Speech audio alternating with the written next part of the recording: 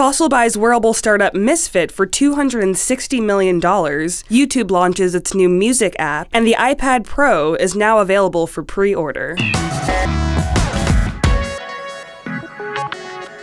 everyone, thank you for being here. This is a sad, surreal, happy, and amazing episode because this is the very last Crunch Week. After many years of this show, we are shuttering it. We are moving on to different pastures and different fields, and I'm a little sad about it, but I'm very happy that we're here together at least one last time. I have Rose Dickey, I have Matthew Lynley, I have you. That's enough, but certainly all things change, and here we are. So we're gonna put that aside and do an episode and do it abnormally, but you know, we love you and thank you for being around for so many years. So, I hear, that all aside, I hear nice transition. Thank you. You're joking Did not even try. I thought about a segue, it was like, nah, I don't need it. Just, all right. So we'll just dive right in and we're pretending it's a normal week. So watches. Watches. Yeah. So watches still a thing? I heard they're still a thing. They sure are, actually. I love it. Here we have, for $14.99, this is semi-relevant because it's a smartwatch. So what happened this week? All right, what happened this week was Fossil bought a wearable company called Misfit for $260 million. Whoa, okay. So lots of dollars. Misfit is, they make these little like fitness trackers that you can stick on your shoe or wear on your wrist. Oh, you can put it on your shoe too? There's the $29 one is like one that you can, I just saw Do you put it like in your shoe or on top? I just saw a photo of someone hooking it on their like laces or something like that. Anyways, so they make wearables that range from like $29 to $99. They just came out with a new one actually, if I'm remembering correctly.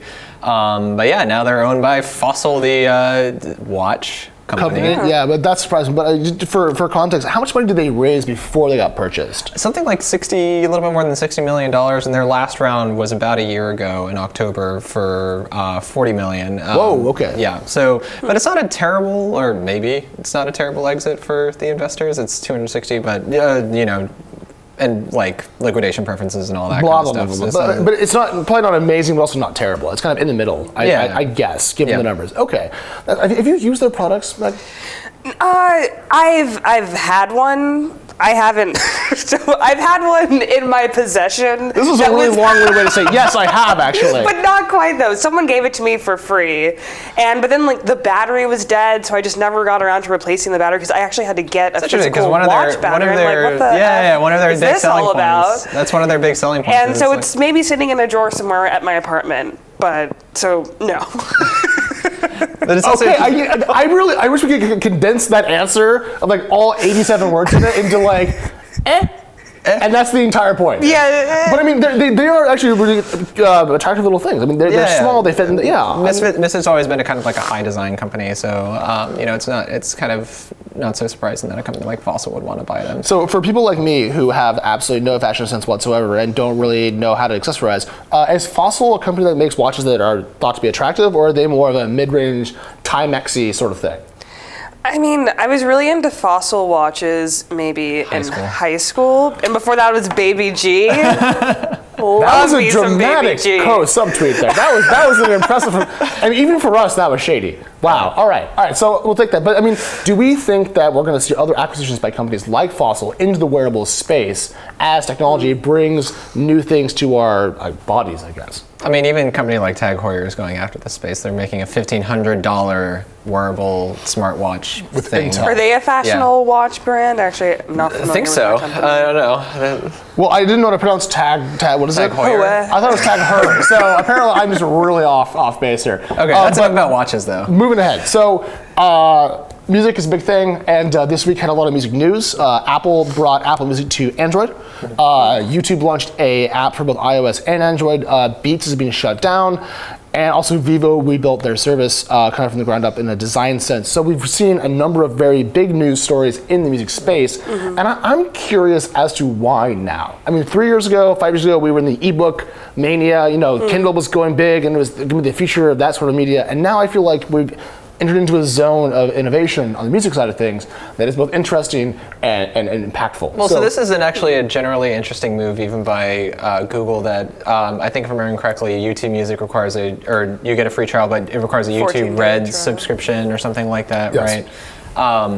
you know, Google's always been known as an advertising company, right? Like that's how they make the majority of their revenue, and so now they have a subscription service, which is super interesting. And so, you know, it's interesting that we've seen this move over to subscription services for music, vis-a-vis things like, I think Apple Music requires a subscription, if I'm remembering correctly. Yeah, it's like $9.99, and then they trick you into paying for it. 3-month free trial, something like that. I meant to cancel it. And then Taylor Swift calls you and she's sad, and then all of a sudden you're paying her more money, and the whole thing. Music's very sticky, right? It gets you onto a platform because it's just one of those like universal use cases for smartphones, right? And so one of the big things with YouTube Music, if I'm remembering correctly, is that you can play it in the background if you have a subscription, right? Right. Which is cool. Yeah, it lines it up usually with Spotify, with, you know, regular other music apps, things like that, right? Right. Yeah, because without the YouTube app, it's like if you were to watch a YouTube video and go to any other app, like it would just. Which drove me absolutely insane, by the way. I thought so basically everything is copying Spotify, more or less. All right, so let's take a little informal poll here. There's 3 of us, so it'll be a scientific study. What do you listen to music on right now, usually? SoundCloud. Okay, well, you're a hipster. And?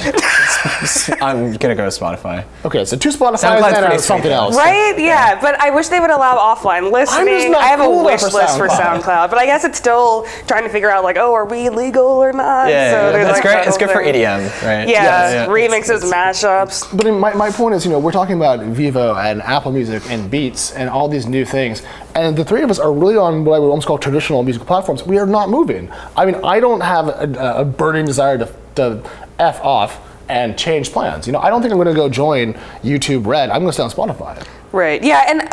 But with me, I've never been that into watching music videos on YouTube or listening to music on YouTube, but apparently a lot of people really are. Yeah. I mean, I do it all the time. I sit next to you at work, so I hope you also do like speed metal on YouTube. Yeah, you're always on YouTube. I love YouTube. To me, it is a way to add an extra flair and dash of excitement to my day-to-day work life. That's why I have more monitors. I have one that's just playing metal videos all day. It's fun. So that's why you won't get Henry. But I mean, a lot of music that I listen to doesn't have a music video attached to it. There's no actual, you know, video for it. So I wonder if YouTube, given its video focus, is almost inherently not a core music platform, so much as it is kind of a new MTV, as MTV was back in the 90s. So I downloaded the YouTube Music app this morning, so I haven't really gotten too much time to play around with it. But I was it recommended some mystical song, Danger, classic. Is it good mystical? Mystical. Are you not unfamiliar? The song Danger? All right, I'm just going to... I know all about that. Yeah, I can comment for you. Anyway, great song, great throwback, great rec. And so they played the video, but the video was just a screenshot of the album.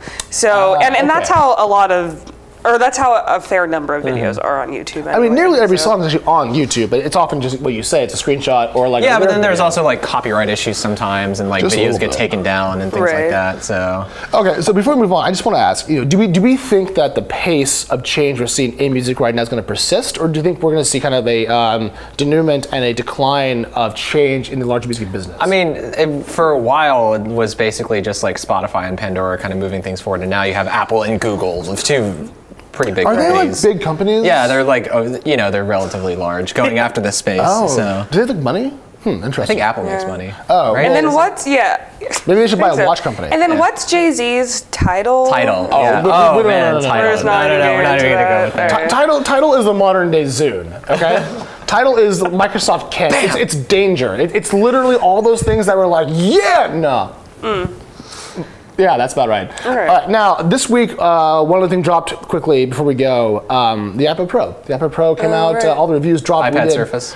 I call it the Apple Surface, actually, if you will. Apple Surface Pro 4.3 XP Edition. I'm very curious if you guys have any interest in buying one for yourself. That's my main question, I guess. So I don't know if, I mean, I've never used a Surface either, so I don't know if they I have like 6 in the office. I know. Well, I don't know if they're replacements for PCs, right? If they're, I mean, if it turned out to be a replacement for a laptop, it's just like a big slate, then like that's kind of cool, I guess, right? But if it's, you know, doesn't play Mass Effect. Microsoft's going to call me now. I always ask you this question. I always ask you what the hell? And I'll be like, I tried. Yeah, I always ask you this question, like, does it play Mass Effect? It does not. But I mean, so is there a iPad Pro in your future? No. I've just never really been that into tablets. I've owned 2 tablets in my life, and I've always just ended up selling them on Gazelle or Amazon. Have you seen the new Amazon tablet?